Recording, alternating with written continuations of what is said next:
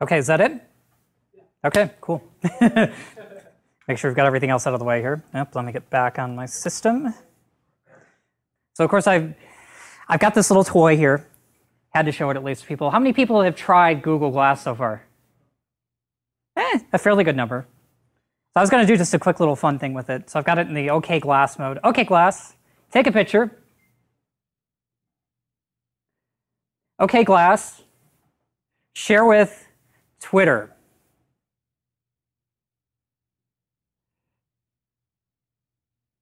There you go. There's no tweet with it.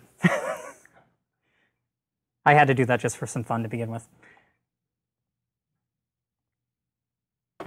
Okay. So at any rate, I'm Lance Gleason. The small company called Polyglot Programming. We do Ruby consulting primarily, and we get into a few other languages from time to time. How many people here have actually seen me speak before? Okay, so we have a few. Since the Dealer Match guys are here tonight, and I know that at least one other people came from ThoughtWorks, I'm going to start off with one of my beginnings that I usually do on these talks, and for those that have ever already heard it, just kind of bear through it for a second. So, how many people here, especially the ones that have not seen me speak, how many people here have heard of extreme programming? Okay, so a fairly good number. And how many people here have heard of pair programming? Okay. How many people here do pair programming on a regular basis? Okay, so a decent number. Well, about 2 years ago when I went independent, I had a dilemma because quite often you run into clients where they don't have the budget to pay for a dev pair. So, but I love pair programming. It's fun to do. So I was trying to figure out, what do you do when you don't have somebody else to program with? And I looked over. I was in my home office, looked over, and I saw this. How many people here obviously have a cat? Yes. And, and I thought about something.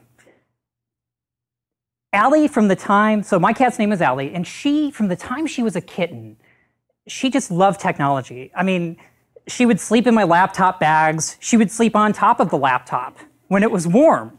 Whenever I was programming, she would come up and she would butt up against it. She'd be trying to see what's going on. I thought, I wonder if there's more to this than just her wanting attention from me. I think she likes the computer. So what if we could take extreme programming to the next level and try per programming? So here we are getting ready for a per programming session.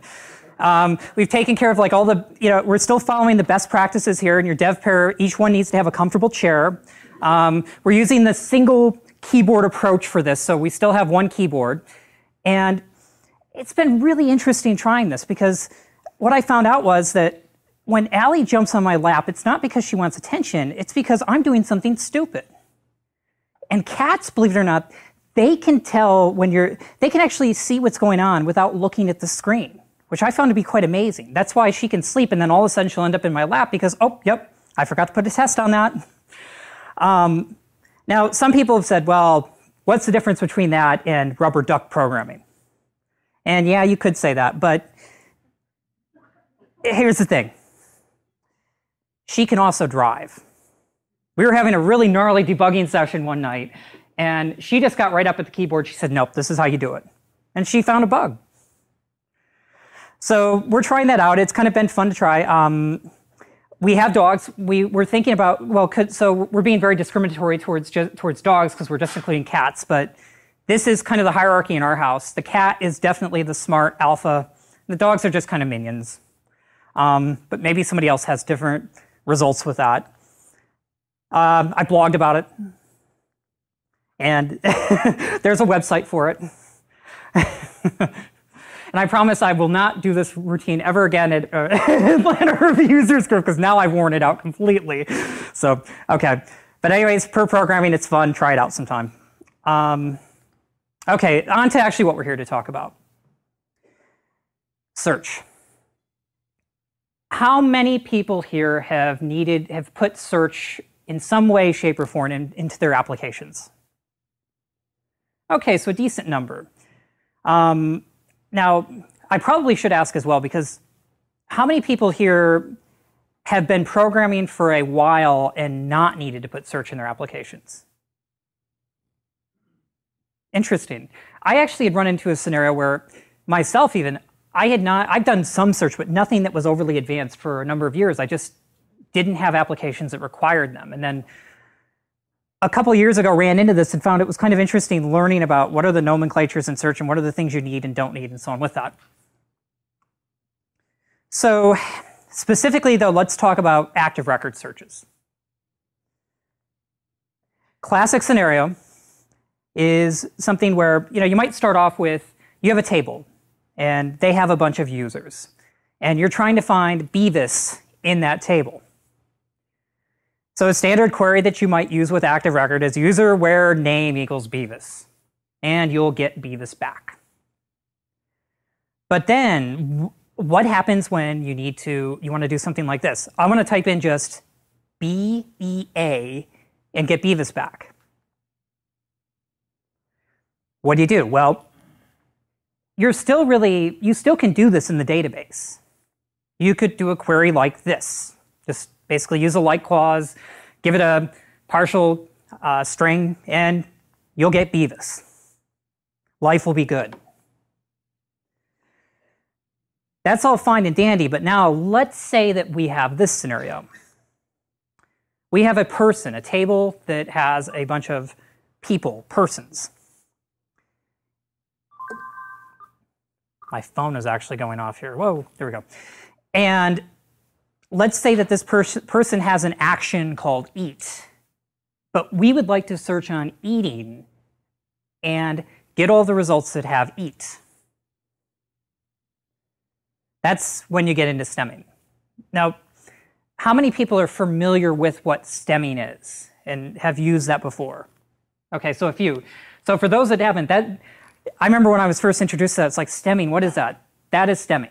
Stemming is being able to use multiple synonyms or multiple words that have the same meaning to search for another.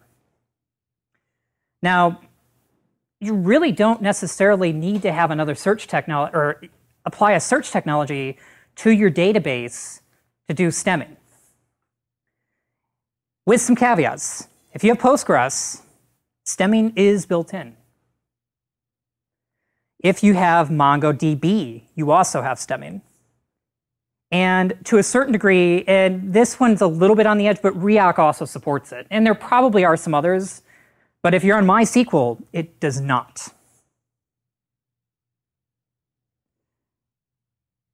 The problem with it is your implementation is going to be inconsistent, especially if you have multiple database backends that you're going to use with it. And if you get any significant number of records in your data store, it's going to be slow. So what can we do? How do we solve that? Well, one approach is to use Apache Solr.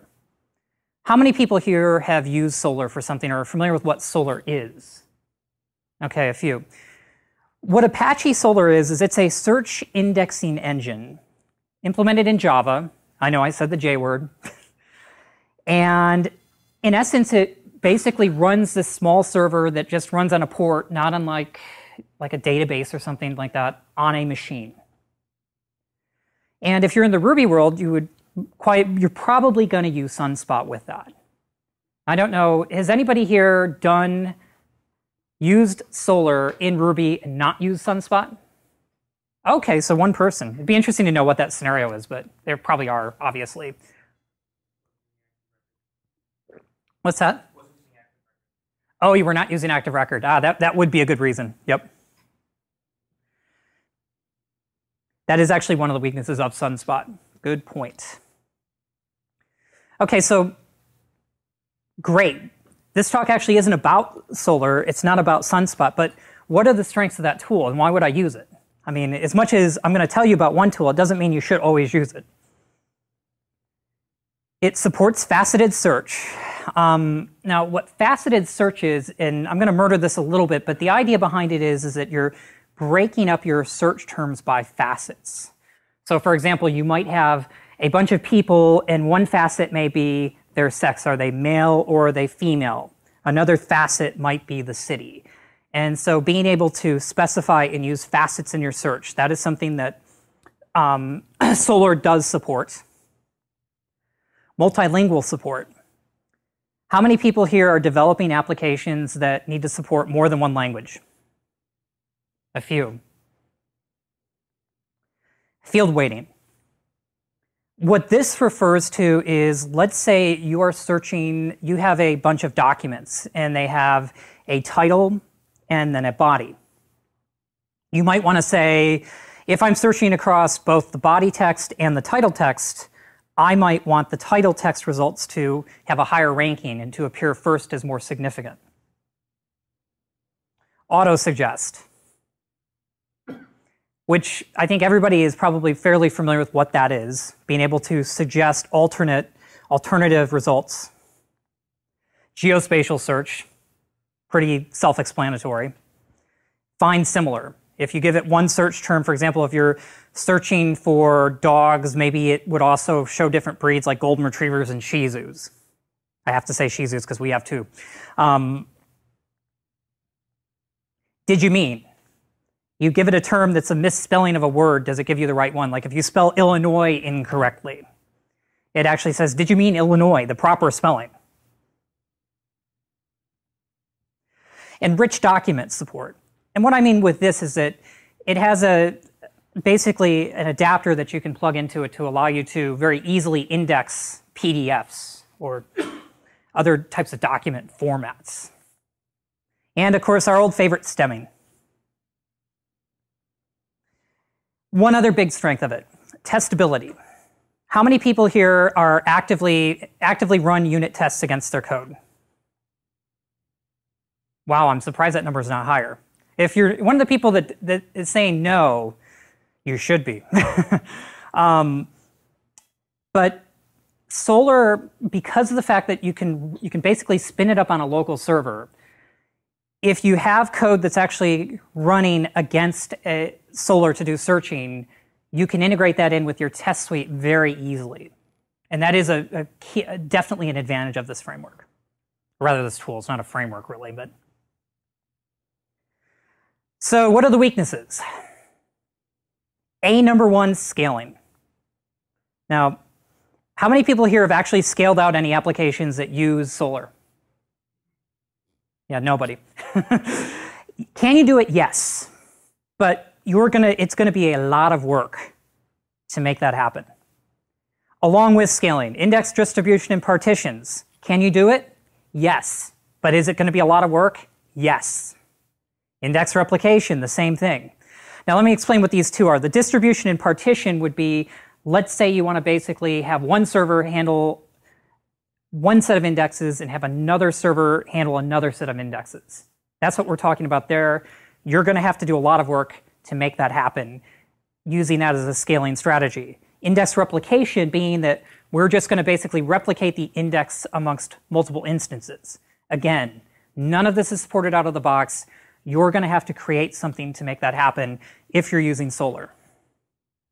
So, and along with that then, high availability, you can do it, but again, it's going to take a lot of work, and your cost is going to be much higher. So what's another solution? What's another tool we could use? Well, Amazon Cloud Search. So how many people here have used Amazon, any of the Amazon services? S3, AWS. Okay, so a few people have. It's definitely it's a pretty powerful tool. It definitely has a lot of advantages. So you could combine that, add Asari to it, and then add ActiveAsari to it.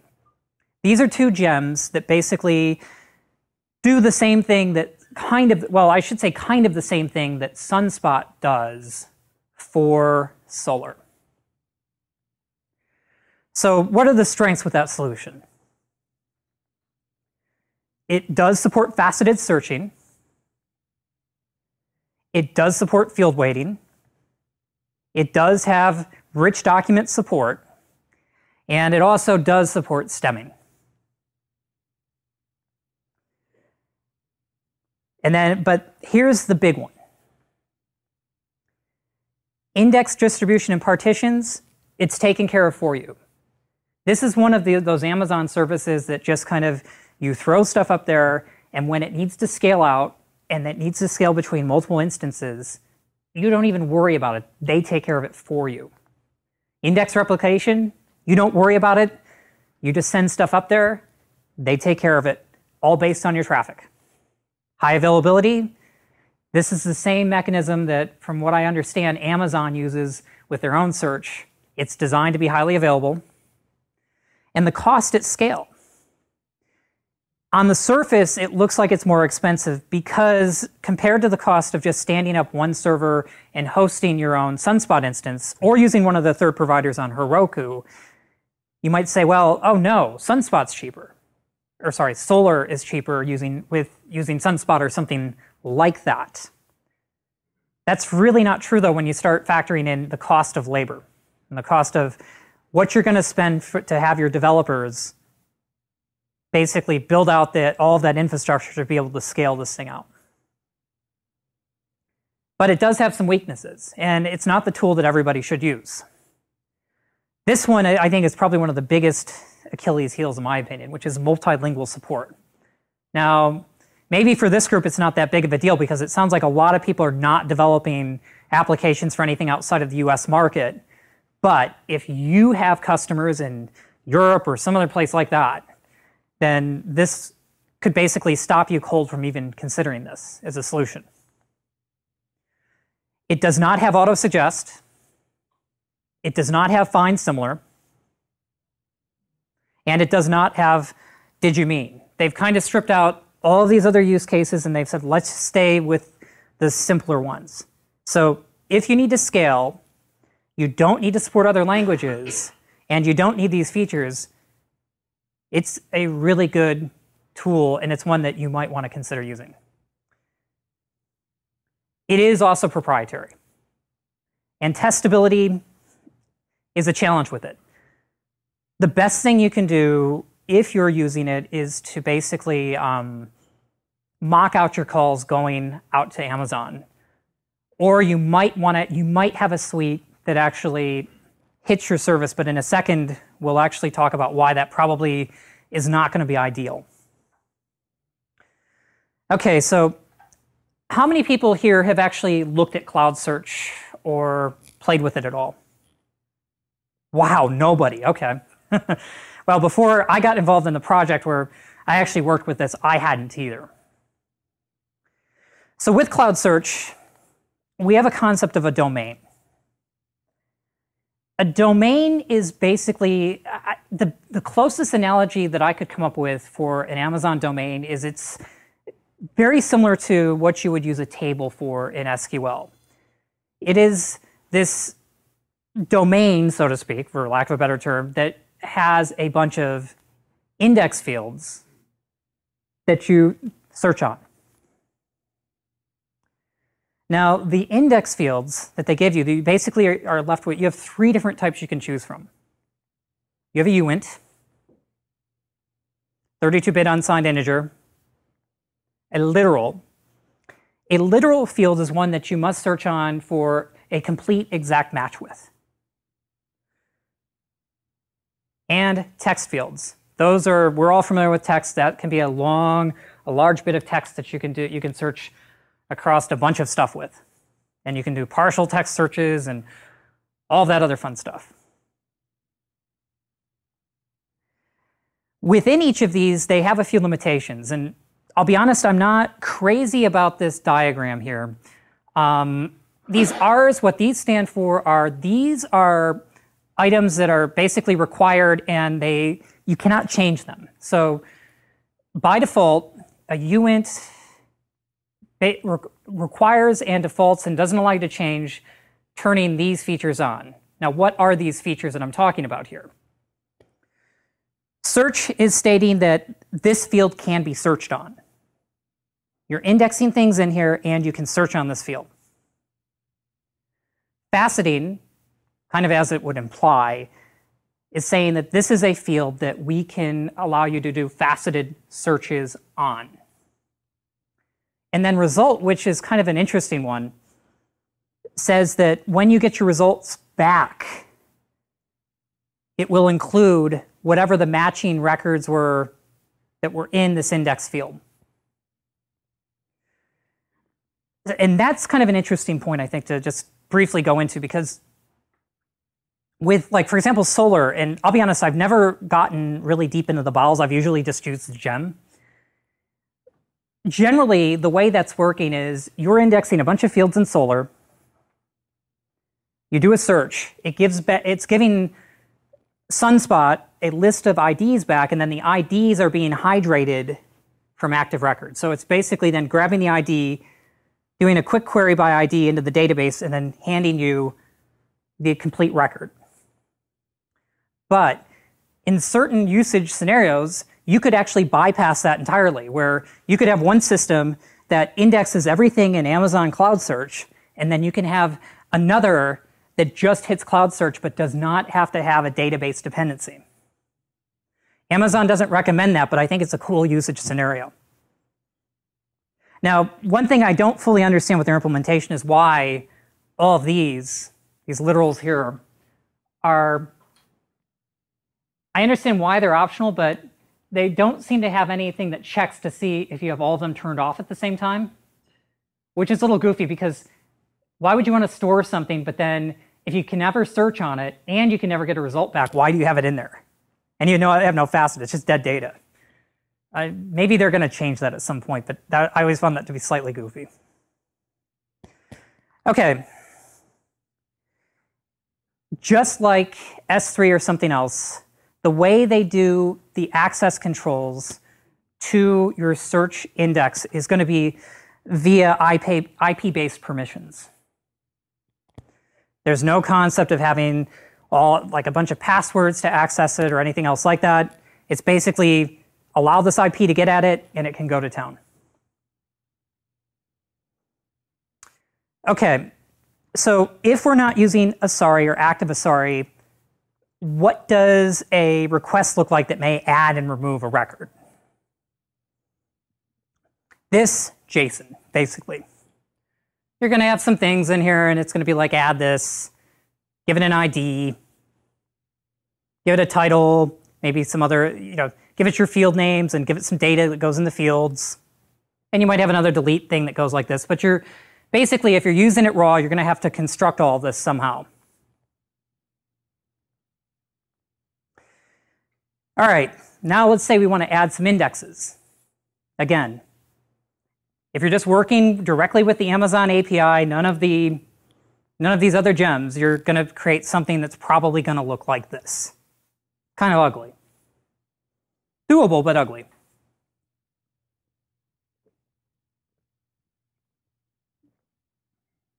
Well, everybody's quiet tonight.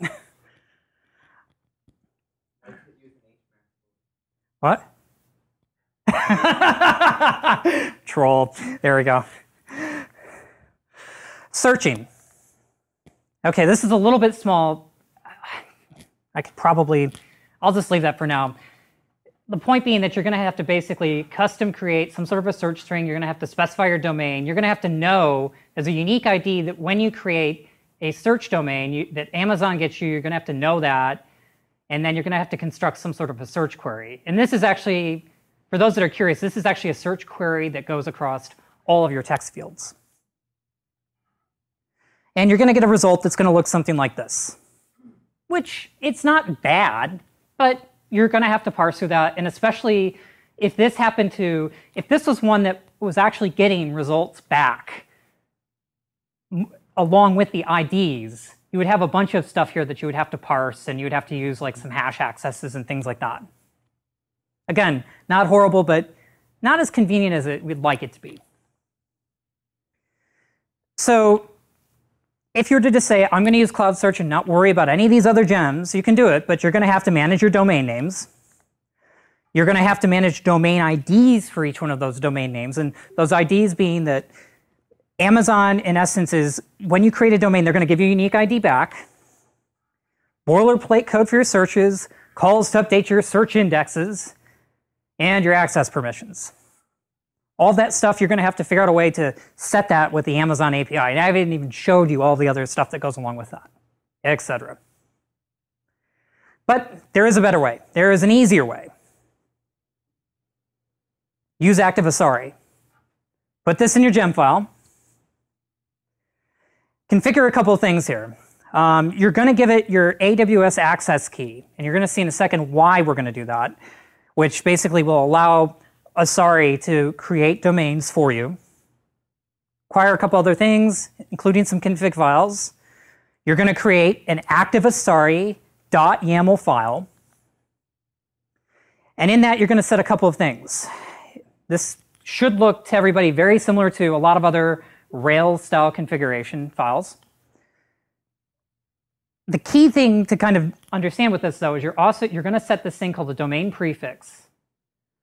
What this is let's say that you have, which probably a lot of people do, you have a dev environment, you have a staging environment, and you have a production environment. If you're using the same Amazon account to create search domains and you give them all the same search domain name, you're going to have no easy way to differentiate them, depending on which environment you're in. This prefix is automatically placed when we create domains in front of that domain name, depending on the environment you're in, so that it can keep those separated. You also configure what you want your access permissions to be. Then you basically create a configuration file to set up your domains and your search indexes on that. It's a bit verbose. There probably is a better way to do this. This is obviously it's a release gem, but it's always a work in progress. But the idea here is this: you have a model that you've created somewhere, but you want to call this a domain test model. Under this test model, you will have an index field called name. You might have one called amount, last updated, and you're going to want to set for each one of those then an index field type of something like text or uint, and then any optional values that you might want to set on that are actually settable. And there is a bug in this slide which is actually right now lifted from the documentation in the gem, because the bug being that, for example, text fields are always search enabled, so that's kind of pedantic. That's always search enabled for a uint, so that's pedantic. Actually, the only one that would allow us to set any of these things that we're setting here in this example is right here. And we haven't set it. So that'll be fixed sometime. I noticed that right before the talk here. But the idea being that you just configure it and then run a migration. Now, it's on our roadmap to turn this into a rake file at some point in the gem. But right now, you can programmatically do this, where you basically, whenever you grab an instance of the migrations object and you migrate all, it takes all the configuration files from your ActiveAsari.yaml and your ActiveAsari.config.yaml, and if the domain already exists, it doesn't recreate it, but it either creates or updates your access permissions and any of the index fields listed for those domains. So instead of doing all the other glue code that you normally have to do, you just create the configuration files, run the migration, and it's the closest thing you can get to an active record style migration. It just takes care of it for you. This is one big gotcha, though, with it. This is not a direct limitation of Asari or ActiveAsari. This is how Amazon Cloud Search works. Amazon Cloud Search does a lot of things very well. It auto scales for you. It takes care of a lot of things behind the scenes for you. But when you make changes to indexes, they can take up to 30 minutes until it's finished everything, even when you're creating just a brand new domain. So that is the drawback. And that is also why I say testability is not the strongest suit. Testing directly against an Amazon Cloud Search instance is not necessarily something I would always recommend doing if you want fast feedback, unless you're not doing a lot of changes to your search indexes and you're able to keep a fairly clean index hanging around somewhere that's easy to repeat. i.e. that doesn't have a lot of dirty data that you're then going to have to delete or do something else like that with.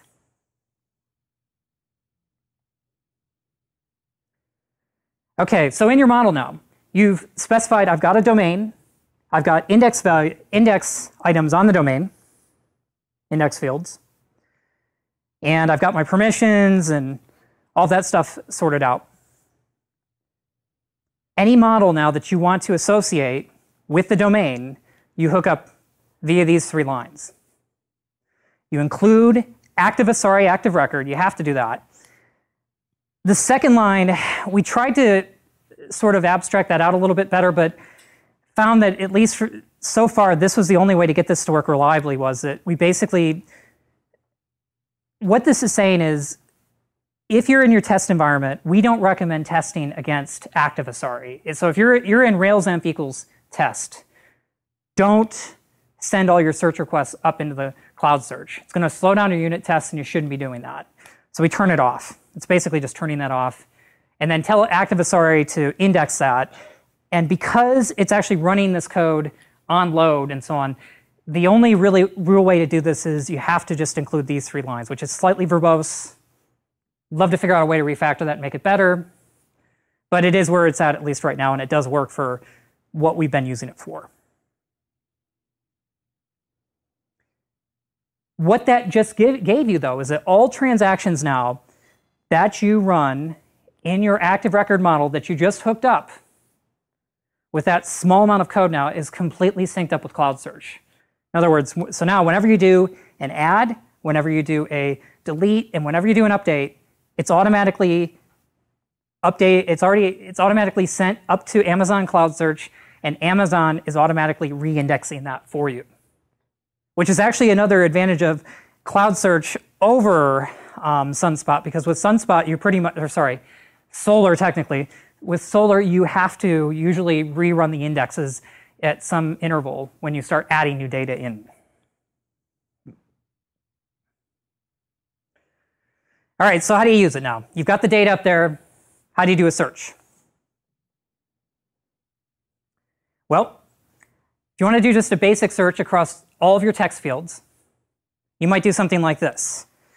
And what this is basically doing here is you're actually not going to the active record object directly with your search like you would with Sunspot. This is where we differ at this point in this project. You basically go against the domain. You say, I want to search against this domain. ActiveAsari takes care of figuring out which dev prefix, which unique Amazon ID is associated with that, because it's actually doing that back-end heavy work for you. Give it this string, and then it's going to give you a result set back. And in that result set, you're going to have different fields. And I'll show you an example of that in just a minute. Amazon also has this concept of what they call a binary or a Boolean search. A Boolean search, when you do one, instead of searching across just all the text fields, you have to specify which fields you want to search on individually. Boolean searches are the only way to search against a uint or a literal, but they can also include text fields. And so this is just an example of one where you're saying, on the honey badger domain object here, I want to search the name field for Beavis, and you're just telling it it's a Boolean type of query. Your result, and this is going to be evil, would look something like this. I say evil, but it's really not. The idea here being basically this. You're going to get an ID back. You're going to get basically a hash back with the ID values that are associated with each of these records that you indexed. And then you're going to get this thing called an ActiveAsari result object. All that that's doing is it's wrapping that hash result into something that's a little bit easier to use. It'll give you the raw result as a hash, but then it also gives you basically the methods. It basically creates a bunch of methods off of those objects that you can just individually read. And when I say individually read, you can just access them like you would an active record attribute or something like that. Where, for example, if you had the name field, you could basically grab that record ID and then grab the name field off of that .name. All Asari methods are also available when you're using ActiveAsari. Asari is the framework that we built ActiveAsari on. It basically It did some of the legwork for, Asari will give you quite a bit of the legwork for searching in the cloud. ActiveAsari does the rest as far as helping you to manage your domains and make searching a little bit easier. And between the two, they kind of give you a complete package. So what's on the roadmap? When we created ActiveAsari, ActiveAsari is an opinionated framework. And when we created it, initially we were thinking about, do we actually include it within the Asari project and do a big pull request? But it seemed opinionated enough where we said, well, let's not for the time being. But since that time, the maintainer of the Asari project has said, why don't you just merge this into Asari? And so at some point when we get time, we may actually look at doing that. Adding rake tests for migrations, that's definitely on the roadmap. And who knows, there's other things that we'll find as we actually get this further into production and being used in more projects and so on with that. You can get at it with the ActiveAsari gem. You can do a search in the Ruby gems for ActiveAsari, and you'll find it. And there's also, it's up on GitHub as well. And that is pretty much it. Really quiet group today. Wow. So, all right. At any rate, anybody have any questions?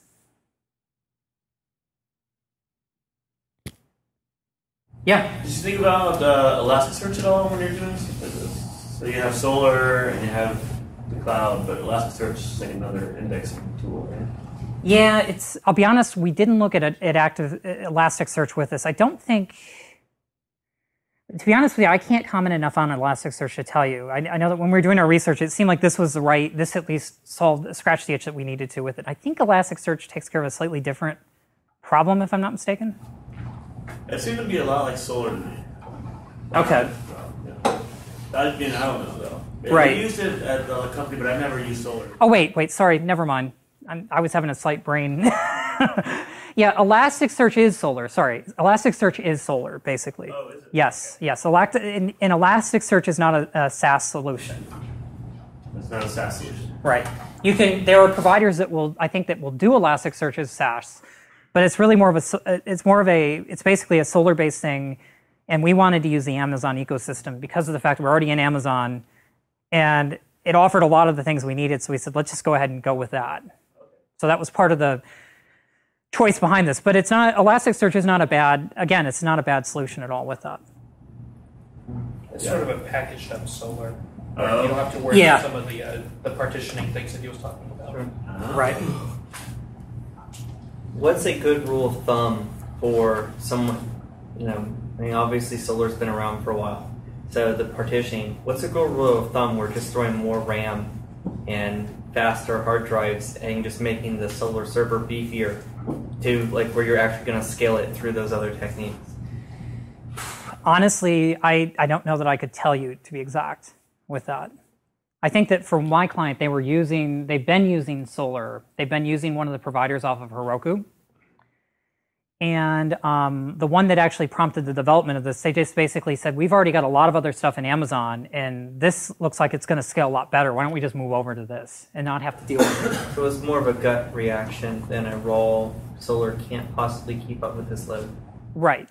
And Solar, it's not to say there are big installations of Solar, and I'm not going to sit there and say that Solar cannot solve your problem, because for search, it can. And in fact, if you need to have basically any other language supported besides English, you're kind of stuck. You're going to have to use it at this point, because Amazon does not support any other language other than English. Right. It's kind of like the cost trade-off. Like, when do you change platforms versus throwing more hardware at your current platform that's working? Exactly. And yeah, thanks. Any other questions? No other questions. What choices of hashing algorithms do you have? I noticed that there was Amazon something HMAC 256 AES or something in that big long option string. It caught my eye. To be honest with you, there may be a choice that deep in there somewhere, but we've just used the default. But there could be something deeper as you go further along. Yeah. And it's just a comment on something you said earlier. Solar doesn't necessarily require you to rebuild every time you add something. It does have incremental indexing. It does have that, okay. Yep. It seems like quite a bit when, at least some of the implementations I've had, it seemed like you had to quite often, though, do that. But yeah, all right, that's a fair point. It's a recommendation to keep the index size down. Yes. Incremental indexing builds a larger index, but then you then recalculate your index from time to time to recompress it. Right, okay, to do that, yep. What? The one over there? What's the latency like for getting stuff in and out of the index? I mean, if you add a record, is it immediately available through search define, or is there a delay? There's a delay, but to be honest, I haven't measured it because in most of the use cases I've needed to use it for, it wasn't like we needed immediate availability where it mattered. I mean, within 5 minutes, it's going to be there. That I can pretty much guarantee you because those have been our use cases, but I can't tell you exactly, is it going to be, it can be guaranteed a minute or something like that. Good question. Yeah? Yeah, it hooks for a delayed job or rescue to run the indexes asynchronously. Probably just do that. Why would you, wait, to run the, why would you need to do that? So that you're not tying up thread. Oh, because he's reacting to the 30-minute thing. Well, you would only, are you talking in relation to the 30-minute when you're actually running the migration on that? I mean, or? No, when you have a customer comes in, they update a record, and then you're indexing a lot of data on that record, right? Maybe you're touching other records in the database, and you have to build out something. So in our case, we have a vehicle, and you have to touch a dealership, and its offers, and a whole suite of other information. You don't want to tie up the user thread by calculating that data and sending it off, especially if you're not wanting to, if you want to limit the number of simultaneous processes you have running on your service. Right. So when you're actually indexing something, though, when you're adding a new record into Amazon Cloud Search, though, it's basically just fire it off, and then you just get a quick response back. You're not going to be waiting for it to finish indexing that. That connection can go down. You could. There are plenty of different enterprise. You could probably just use delayed job. I mean, this is just it's a first-class model mix-in.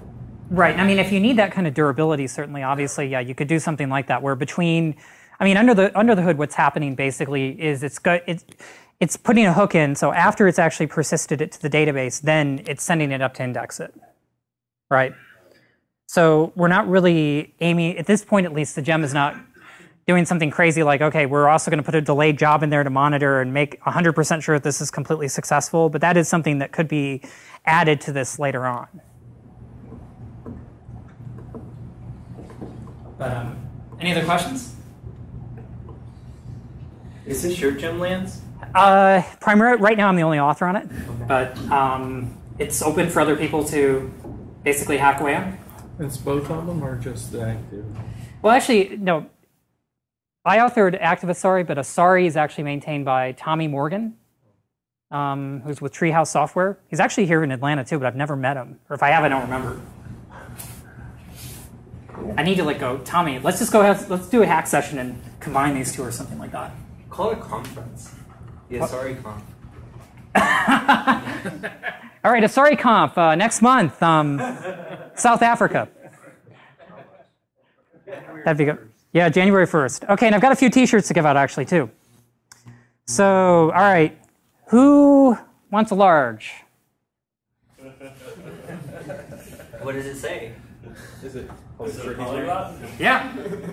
Large? Yeah. Okay, who wants a? Let's see here. I don't think I have smalls. I have a medium. Anybody want a medium? There you go. Hand up. Whoa. And let's see here. A XL. You don't need an XL. XL? You got it. Whoa. There we go. Adrian gets that one. I saw it coming for the camera. Yeah. Sorry, it's pre-soil. No, just kidding. Just from the ground. Large. Anybody want large? Yeah, that's not sure. Wow, nobody wants free swag. This is amazing. There we go. Large. Oh. It's like the Braves game. All right, that's it. So I guess Nick is something next.